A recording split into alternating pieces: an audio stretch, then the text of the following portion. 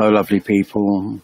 Here I am on your Facebook Solutions Live, Yoga Solutions Live. Yes, so I'm in the middle of a garden yoga week, having a lovely time. It's so nice to hang out in my garden. It's so nice to invite people to my space. This is why I'm starting a bit early today. So let's see, Corinna. I can make live tomorrow, great. Oh, good morning, Corinna. I request how to work with short, tense hamstrings. Okay, here we go. So I'm presuming everyone can hear me. I think my microphone's working. I had a bit of a technical crisis this morning. Yes, so short, tight hamstrings. So if that's your experience of your hamstrings, Corinna, I would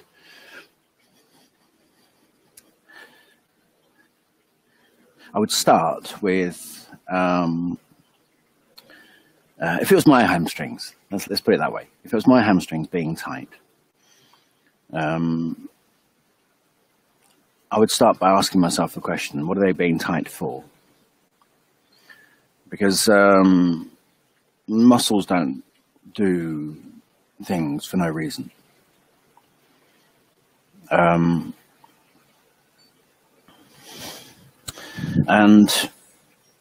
I'll give you an answer if you like.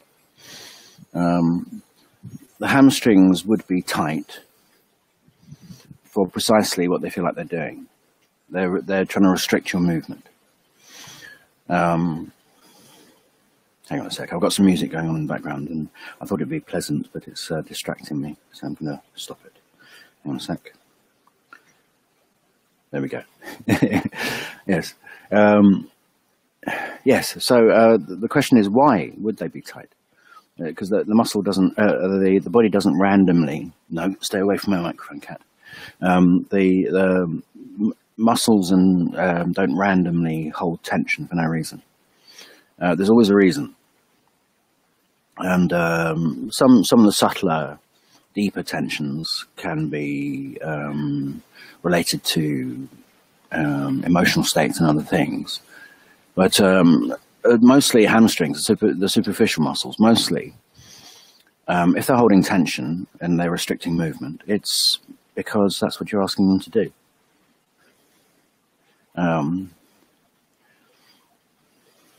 It's the idea that the muscles are in the way of your movement that might be the problem. And this is a generic way of looking at yoga that is totally oppositional to how most people see it. So for anyone out there that disagrees with this, okay, I'm sorry, but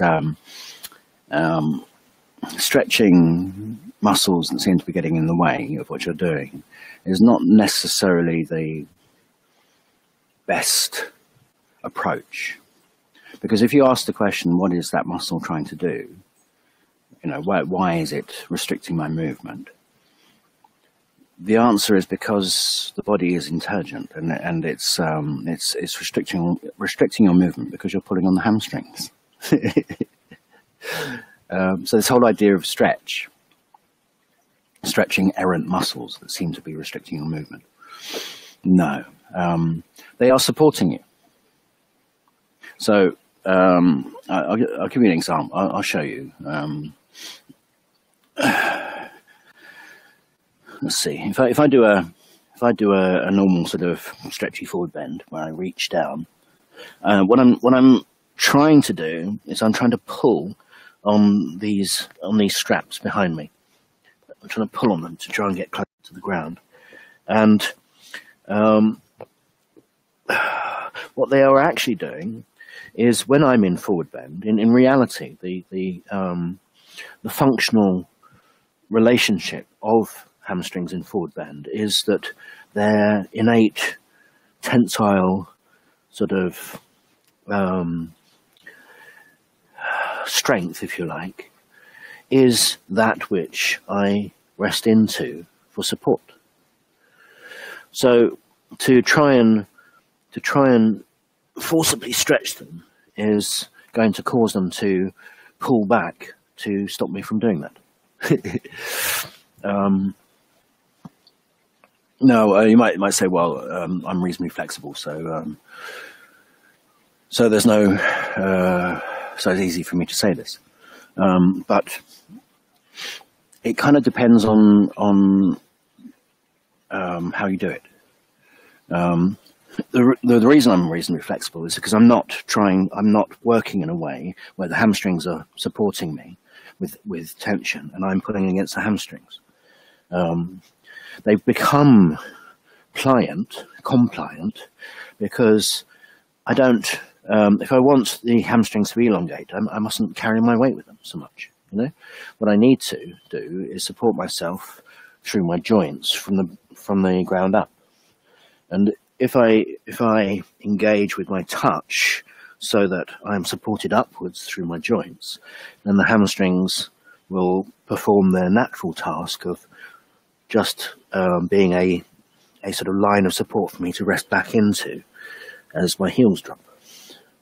If I try and stretch them, then the act of stretching makes them tense.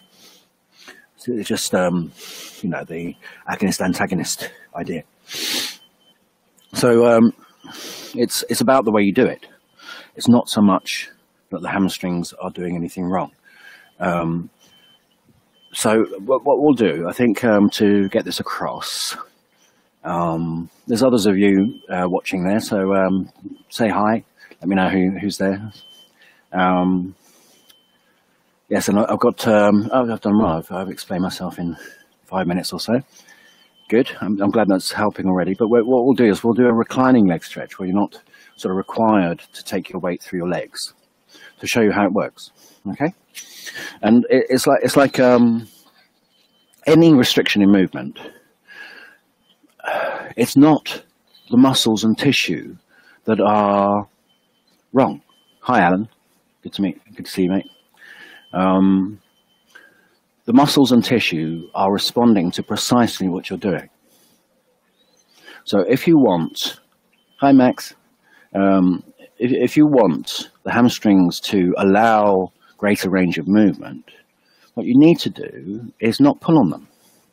You need to get the forces of support to go back through the bones and joints in a confluent way, in a non-aggressive way, so that the joints don't have to brace against what you're doing.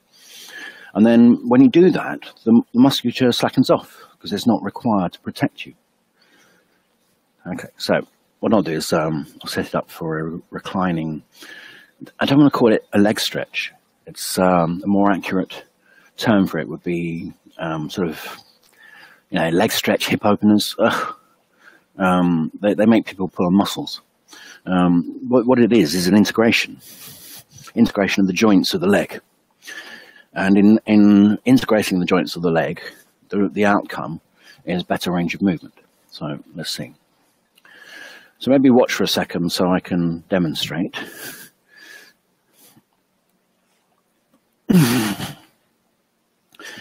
So yeah,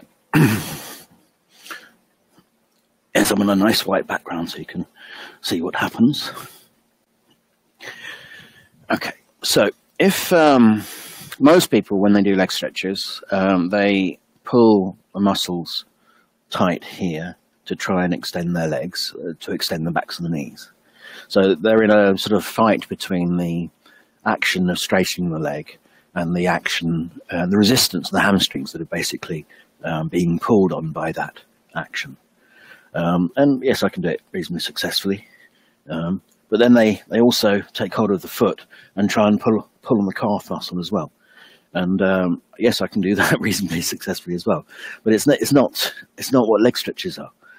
It might be what leg stretches are, but it's not something that would integrate the legs. If you can get your X-ray specs on and tune into where the bones are and how the lines of support travel through the bones. Also, you need to be able to sort of see into the spaces inside here, inside the belly, okay? So, because you need to get an idea of where the spine is and where the pelvic bones are, because you know all that stuff that we're trying to stretch, it's muscular clutter, it's tension, it is resisting what you're doing. So if you're going to find a range of movement that is free of that stuff, what you need to tune into is bones and spaces between bones. If you're experiencing the relationships between things as space, then there is not tension. So that's what you need to take your attention to, the spaces between things. And the way you experience that is through breathing. Okay? So here we go. So on a practical level, so there's my hamstring, attaches to underneath the knee and all the way up to the pelvis. Okay?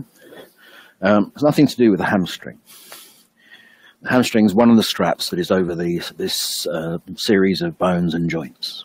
Okay, so instead of pulling on the muscles at the back, if I find an angle and I've got my knee turned out so that I can have the foot close in, that helps, makes it easier to find lines of support. What I'm trying to do is trying to relax. So my foot is in the air, in a sort of karate chop style. So it's not just a dead floppy thing.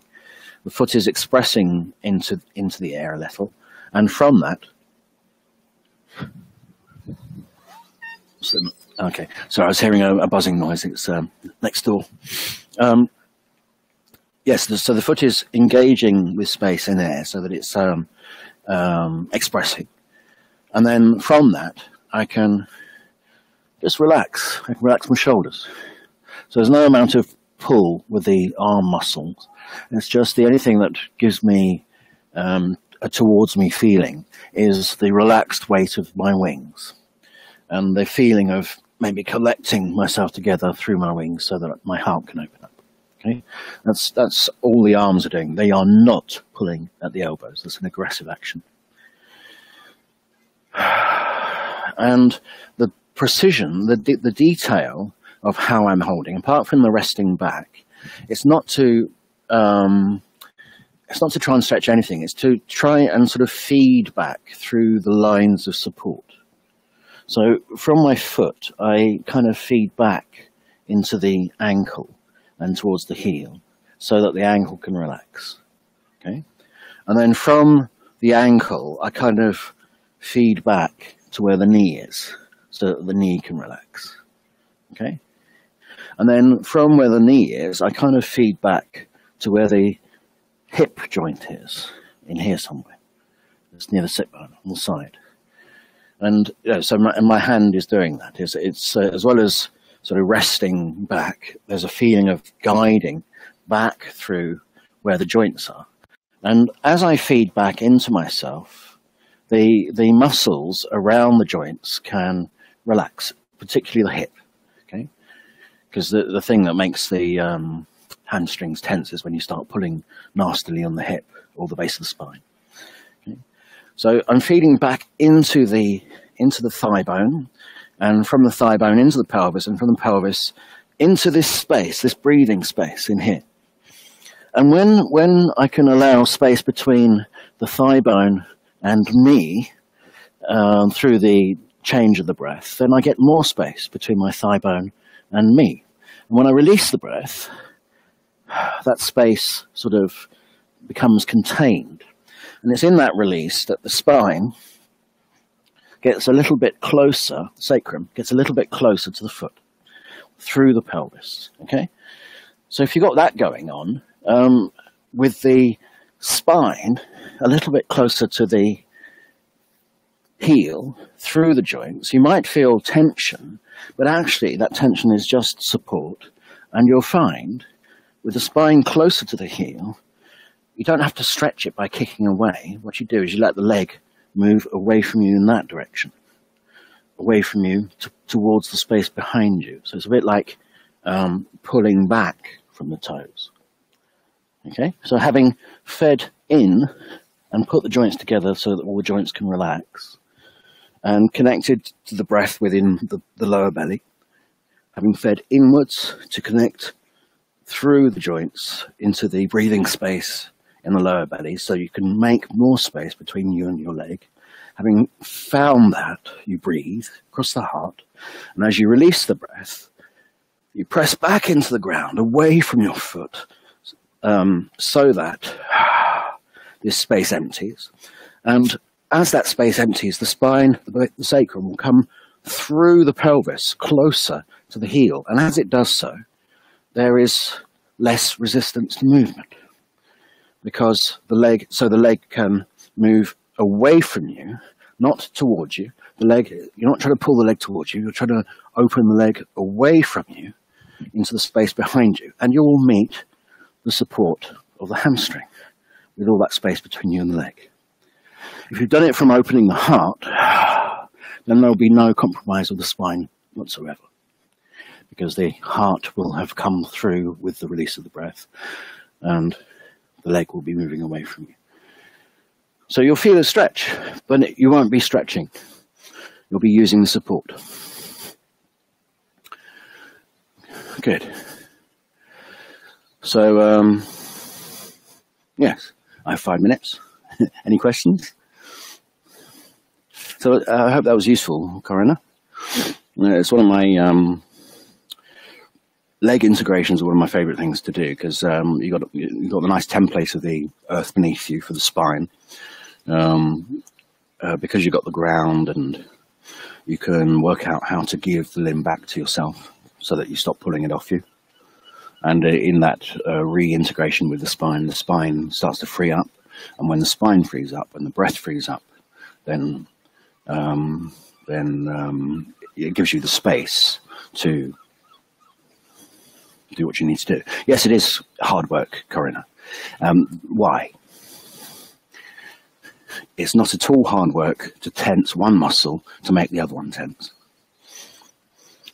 All you're doing is squishing a couple of muscles temporarily, and you might be compressing a joint in the process, so you're not doing yourself that much good. If you want to release this inverted commas issue, it's the whole body that has to change. The hamstring was doing nothing wrong. It's the whole body that needs to change. And it's this that makes me think that treating the body in this way is something to do with yoga. No, we're trying to arrive in a place of wholeness, and the answer to your hamstring problem, which isn't one, is that the whole body had a relationship that caused the hamstrings to restrain your movement. The whole body has to learn how to open up in a way that doesn't create that complication. So the outcome is the whole person has to integrate with the hamstrings if you want to sort your hamstrings out. If it's a neck problem, you don't do stuff to your neck. It's the whole person. It's a relationship between your head and the rest of your body. Okay? If you want to sort out the neck, the whole person has to change its relationship to the neck.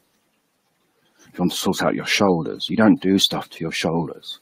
It's the whole person and their relationship from the neck and head up, from the ribs and body down, your wings, your shoulders in relationship to space through the hands. It's the whole person engaging with space and engaging with touch that will sort your shoulders out. You don't do stuff to your shoulders. I hope that makes it clear. It's the other way around from how the rest of the world seems to do things. It seems to just make sense to me, but I don't know, this has been my speciality it's all I've done for 25 years or so, is work out the language of the body. So, and you know, my teacher told me, go away and work with this stuff, and the way you work it out is by seeing what works. And and stretching doesn't. I've seen people stretch and stretch and stretch. They never get satisfied.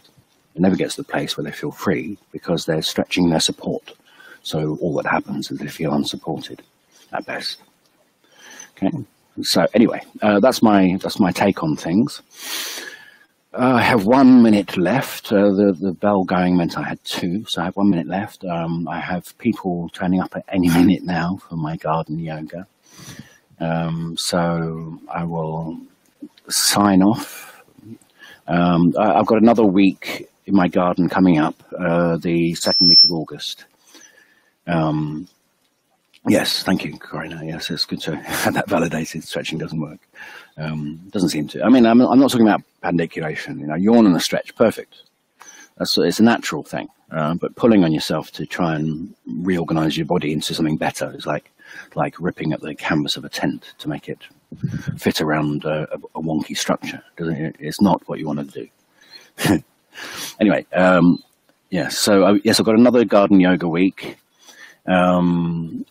It's the third week of August, so it's the 14th to 18th. There's still a couple of spaces, I think. Book online on the Acquaviva website. I think there's a Facebook event somewhere. Yes, and I think I might keep it to 10 o'clock for next week as well, because I'll need to do it for the week after. So I'll keep the live for 10 o'clock in the morning on a Tuesday, and any Acquaviva students out there, hopefully I'll see you tonight on Zoom. So lots of love to you. I am Marc J Acquaviva of the Acquaviva School of Yoga. This has been your live yoga solutions spot. I shall see you next week. Namaste.